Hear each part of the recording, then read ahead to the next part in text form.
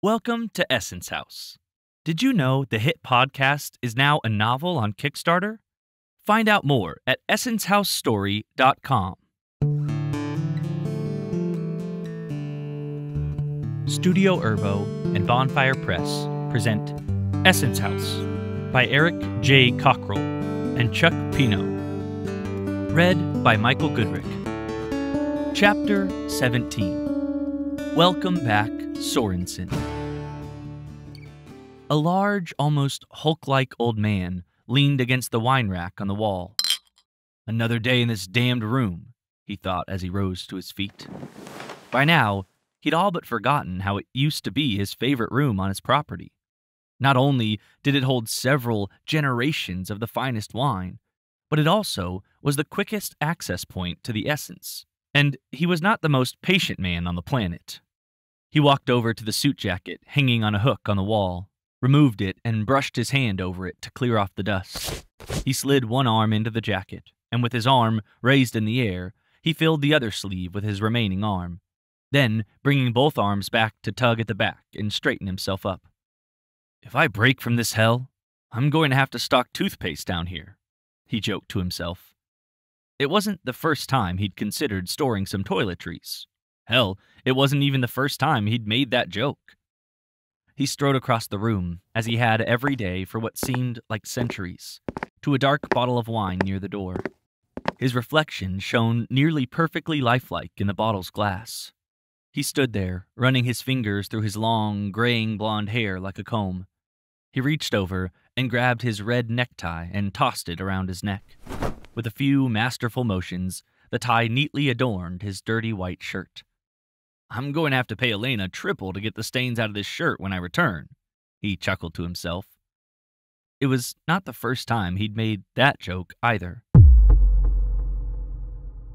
"So, Tim is stuck in World War II with your grandfather?" Jessica said, pulling a seat behind her as she slumped down. "Now what do we do?" Tristan continued to stare at the poster. Celeste turned to Jessica. "That seems to be the size of it. We could probably use the stick to take us there, but damn if that doesn't sound like a nightmare." "I was ready for 1995. I lived through that year, and even so, I studied the hell out of it for 18 months before attempting to visit it," Tristan finally spoke. "Why did you visit 1995, Tristan?" his cousin asked. "I thought I could save them. I thought I could save my mother and maybe turn my life around," he explained. Jessica stood from the chair and put a hand on Tristan's shoulder. "I'm sorry, Tristan, but I guess in hindsight, I'm grateful that you did, or I'd not be here with any of you today." Celeste's head dropped and her face screamed of discomfort. "What's the matter, cuz?" Tristan said with concern. "I've just always felt a great deal of guilt regarding that night. It was me that your parents were going to see. It's so tragic, and my entire life, it's felt like I was partly responsible," she explained. "Stop that right now. Not 1 ounce of this is your fault. The 4 of them ignored every weather warning. Barnabas attacked and killed the one man trying to make it right. Gramps sent everyone into that situation, and me and Tim botched our chance at fixing it. But you feel guilt? You weren't at fault." He reached out and embraced his cousin. "You were merely born into this mess." The two hugged, but it was short-lived, as the door swung open and slammed against the wall. The old man took a seat at the table in the corner of the cellar. He picked up a dusty black shoe from the ground and placed it on the table. Pulling a soiled handkerchief from his pocket, he spit on the shoe and wiped vigorously. After a small bit of time, a semi-shine returned to the black leather. He placed it on the ground, slipped his foot inside, and tied the laces. He grabbed the other shoe and placed it on the table to repeat the routine. The same routine he'd been following for as long as he could remember. Well, at least since a month or two, or hell, maybe a year or two after the wine ran out. Time was impossible to keep track of. The slam of the door startled the 3 Essence Guard members. "What are you doing here?" said the shaky, young, blonde-haired security guard as he drew his gun. Jessica quickly sprung from her seat and grabbed the walking stick from Celeste. Before he could fire his weapon, the three were gone. The young man stood there, trembling. What the hell was that? The place was a strange place indeed, but this was an extra kind of strange. He pulled out his two-way radio and held down the button. Hey guys, I need someone to come back to the offices. Something isn't right, and I could use some backup. His hands continued to shake as he struggled to put the device away. Travis, what's the deal? Said a voice from the doorway. I opened the door and there were 3 people in here talking. I interrupted them and they just vanished, Travis replied, still confused. I just don't know. I don't think I'm seeing things, Katrina. No, I don't think you are either, she replied. I'm going to call Greta. Katrina turned off the light, and she and Travis headed down the hall. Another day in this damned room, the man thought, as he again awoke from his slumber. The same thought he'd had for years, even decades probably. He wouldn't even be surprised if it were centuries or millennia. He took a few steps to where his suit jacket hung and began to dust off a sleeve. He thought of toothpaste and poor Elena having to scrub out the stains on his filthy white shirt. He was going to pay her triple, he thought. He tied his tie around his neck, ran his fingers through his hair, cleaned his shoes, and as he did most of the day, he pulled his chair to the door and sat, waiting, with a smile. The door of Greta's car swung open, and she nodded to the man holding the handle as she exited. For the first time in her entire life, she was excited to return to the Musée du Essence. That the property still stood and remained in her family's name was quite a feat. It could be referred to as a miracle, but she put too much work into it to surrender that credit to the gods. And now she returned with the cornerstone. Finally, her family could regain what was rightfully theirs. The man closed the door after her and she instructed, Call the men back to the site beside the building. Then go ahead and pull this thing around to the garages. I'm heading in to review some security footage. Absolutely, the man replied with a nod and stepped away, withdrawing a phone from his pocket. Greta left the man to do as she asked, and she made her way to the steps of the Musée. Today was the day. Today, she would finally make her family proud in a way that none of them could manage for her. She hated to think in such terms, but she was raised by a family that dwelled on failure. Her father mismanaged much of what the family was left with after they were robbed of the essence. She recalled how her grandfather had dedicated much of his time to looking for clues to its whereabouts. She came from a big house, and the Sorensons' waning prestige served her fairly well through life. But she was held back by a family that had given in to failure and was content to grovel. As she stepped through the doorway, the lady selling tickets smiled. Miss Sorenson, welcome home. Thank you, dear. Could you phone security and tell them I'm on my way? She said with a returned smile. Yes, ma'am, the ticket teller replied. Greta continued into the main lobby of the building. Even in her failure, her success in this place made her proud. She remembered when the idea of a museum dedicated to time travel occurred to her, where her father and his father before him had struggled to reach out and find clues to the whereabouts of the cornerstone or other access to the essence. She had the idea to create a hub for such things and let the essence come to them. It was only a matter of time, and admission to the museum could give them the financial boost they needed in order to continue their outreach. And she was right. Her father had searched high and low, and she even took on some expeditions, but none of them bore fruit. It was this building, as a reservoir for time travel knowledge, that won the day. She withdrew her cell phone that buzzed in her pocket. Milo, how long before we're ready to install it? With the land cleared yesterday, I'd say within the hour, Miss Sorenson. I know how anxious you are, he answered. Very well. Alert me when you have it set. Thank you, Milo, she said, returning her phone to her pocket. She rounded a corner and headed toward the door marked Security. As she approached the door, it swung open. Oh, welcome back, Miss Sorenson, Travis greeted her. Greta took a look at his name badge and returned a greeting. I hope you've been well, Travis. You're the one that found our guest, correct?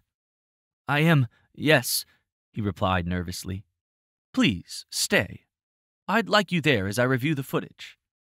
She held the door and gestured him back in with a smile. The office was not especially comfortable. White walls, an off-white desk that was more like an extended shelf mounted to the wall. A small black and white monitor displayed the office in question. All right, gentlemen, let's see what we have here. She stood back, arms crossed. The man at the desk pressed the play button on the recording device, and the still screen sprang to life. The picture was not exactly high quality, but it would do. The three watched as three people entered the office and pored over files. There was some discussion around a poster, when Travis could be seen entering, and within a moment, the three intruders vanished completely. What did that one do? Greta asked, pointing to Jessica on the screen. Honestly, I don't even know. It all happened so fast. Travis was nervous. She took her hands off of the monitor and turned them to Travis. Travis, your job is to observe. Please, tell me what you observed, that you may keep your job, she said, asserting a threatening tone. Yes, ma'am. It did happen quickly. I seem to recall maybe a cane of some kind. I thought she was going to hit me, and I was ready to fire my gun when they all just disappeared completely, Travis recounted. Greta's phone rang, and she pressed the screen to accept the call. Thank you, Travis. You two keep this under wraps. I have business to attend to. She turned her attention to her phone as she exited the room. Milo, I hope this is good news. Milo could not wait to deliver this message. Congratulations, Miss Sorenson. You have restored your family's honor. Greta was speechless. She knew this was coming, but it hadn't been real to her yet. Thank you, Milo. I'm heading to the basement. Please stand by. She ended her phone call and headed toward the staircase to the basement. She was never very fond of the basement. Just a large, creepy, wide-open space with some items stored along one wall, and a door in the back to a wine room that had been decommissioned for some time. But today, that room was her reason for visiting. She gracefully walked across the mostly empty room and strode right up to the door. The floor trembled slightly, and the light in the room dimmed considerably.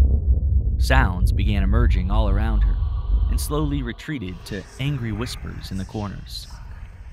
She stood there a moment to compose herself properly. Turning the knob, she pulled the door back. There, she found the wine room just as expected, but with a chair facing the door, and a man seated in the chair. The large man stood up. Greta, wow, it is you. How do you know me? She asked. You know who I am, right? He replied with a question.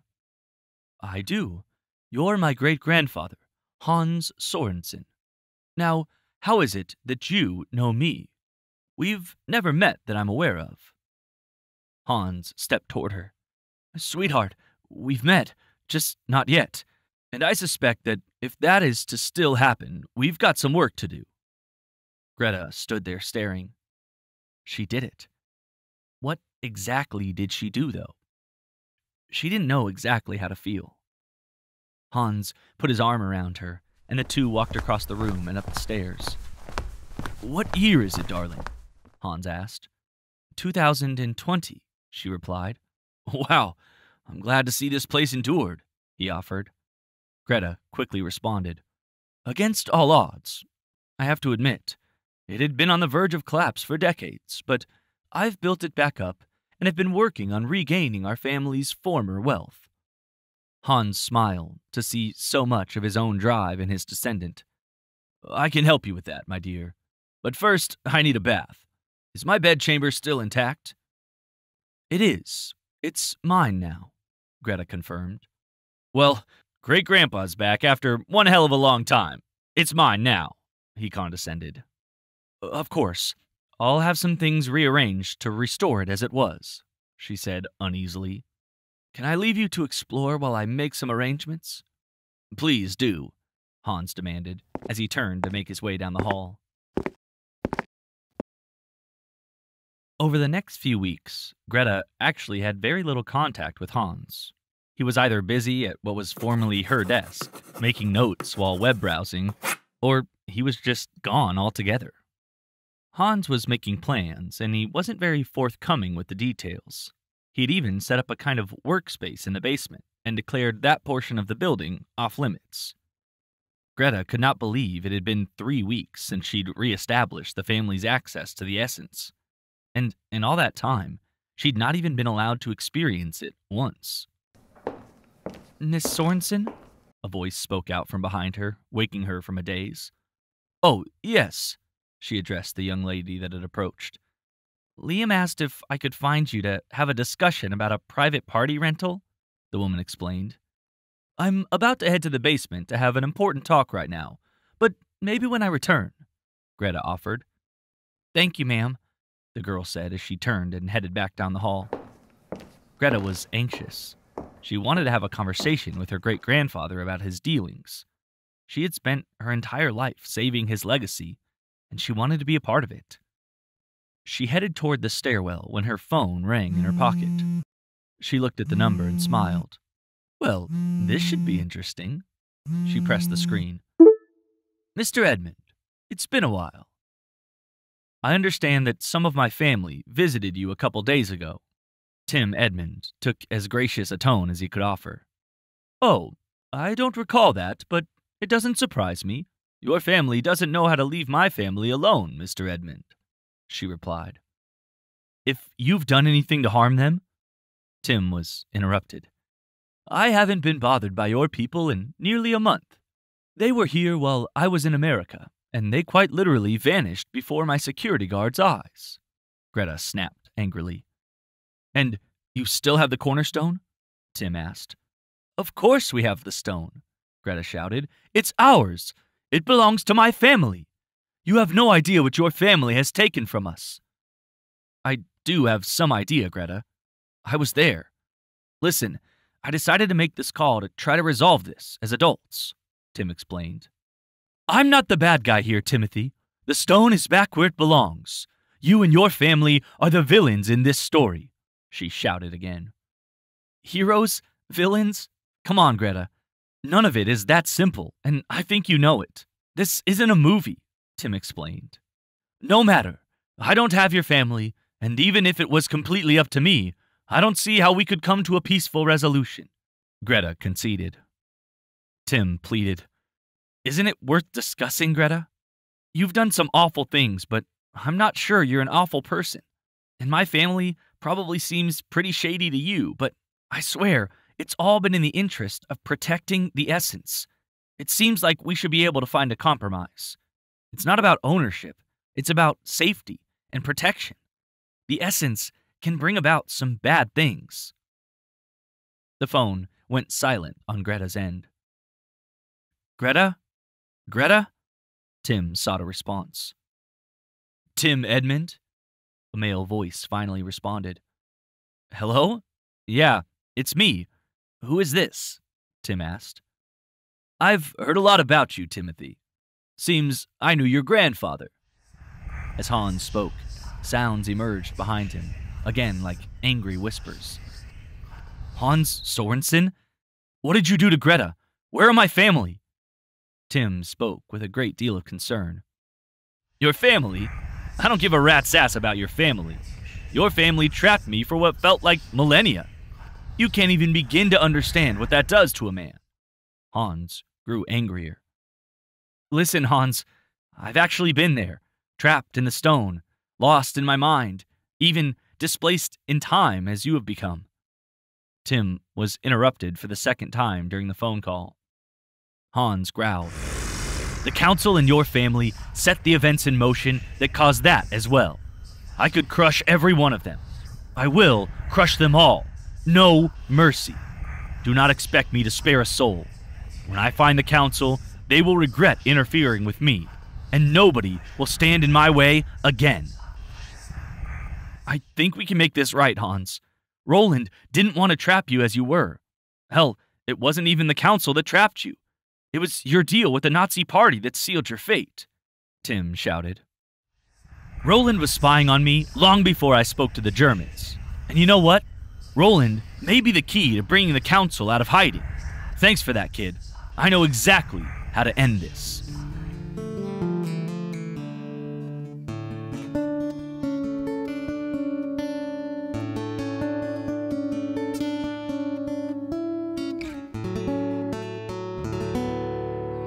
Theme music by Carol Cockrell.